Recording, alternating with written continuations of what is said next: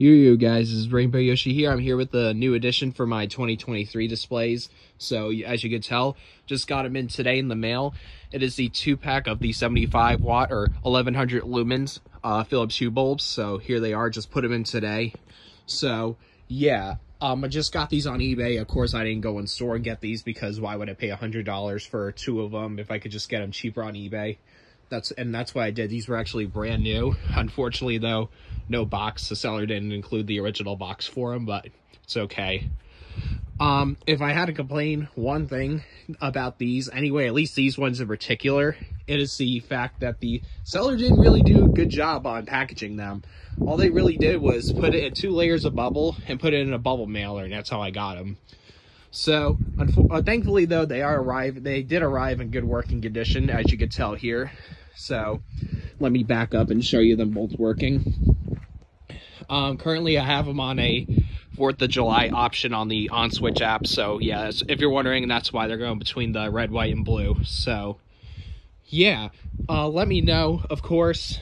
I got plenty of other videos coming. I got my summer live stream and my 4th of July one coming soon.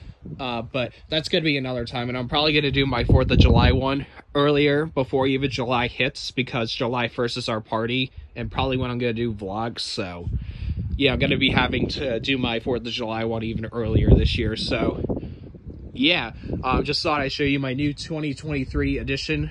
Of course, I'm still going to have the speakers to play the audio for these up front with all my other ones. So yeah, thought I'd mention one more thing with my new setup here. So my hub for my Philips Hue bulbs is all the way on the other side of the house. So let's just say, or I'll give you a good example up front here for a second.